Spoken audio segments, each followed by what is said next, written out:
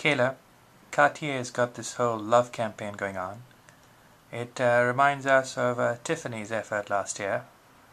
How different is this effort from previous Cartier efforts you've seen?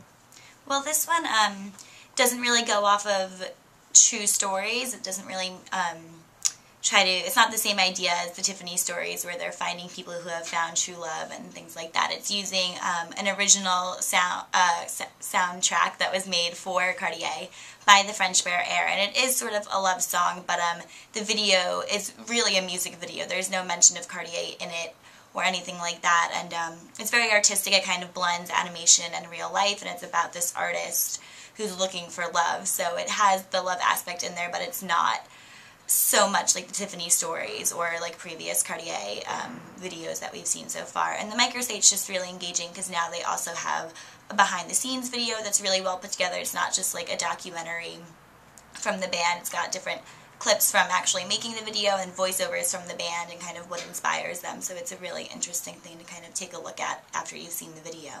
Thank you.